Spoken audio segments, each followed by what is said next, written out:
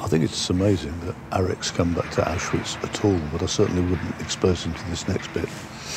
If he turned left instead of right, he'd have come here. It's the gas chamber.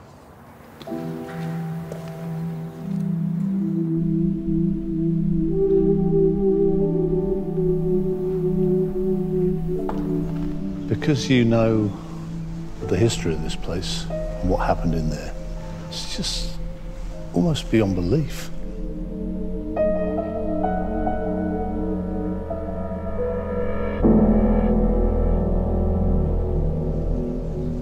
You can see where the gas would have been dropped in. You can imagine them screaming, terrified, gasping for air, desperate to get out, fighting over each body to try and get that last little gasp of air. It's just monstrous.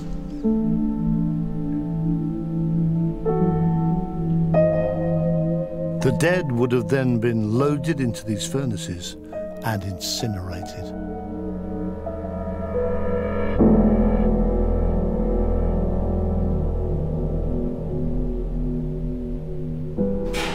The chimneys were burning.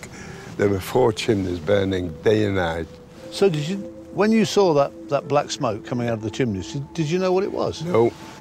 Somebody told me, these are the gas chambers and these are the crematoriums that killed the people that arrived there.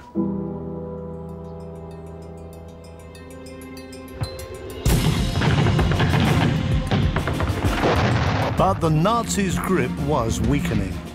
By January 1945, the Soviet Red Army was advancing on southern Poland and Auschwitz. Did you begin to think just maybe the war was coming to an end? Yes, we've seen about 500 planes, bombers fly low. Over Auschwitz? Over Auschwitz, yes. And also we've seen tanks going back on the way to Germany. So it looks like they're leaving Poland? Yes. We could hear Russian artillery from a distance. On the 27th of January 1945, the Russians finally liberated Auschwitz and were horrified at what they found.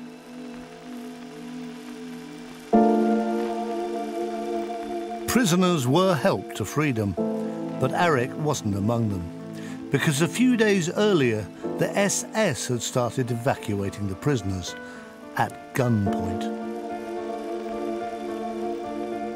They just took you out the camp? Yes, minus 25 degrees. Snow? Heavy snow. And we were in pajamas and in clogs. And we marched. And they say we're taking you to a different camp. How many people are we talking about? Hundreds. I mean, everybody would have been very weak by then. They were. People fall by the wayside. Anybody which couldn't walk was shot in the back of the head, and the body was thrown on the side of the road. And what did you have as supplies? Did you have food? Did you have water? What did you have? Absolutely nothing. The Germans were in retreat, which meant fewer and fewer camps were available. For 3 months, Arek and thousands of other Auschwitz prisoners were moved from camp to camp. This remarkable amateur footage shows Auschwitz prisoners in coal trucks. They were being evacuated west through Czechoslovakia. What do you remember about your last journey? They put us onto a train, open wagons, no roofs, and we ate grass. We cooked grass, and I also ate my shoe. You ate your shoe? I cut it and I burned the leather. And that was food? That somehow sustained you, eating a bit of shoe? Yeah, just bits of leather. And so you were desperate by that? Yeah, very desperate. They gave us no food. Most people died on the journey.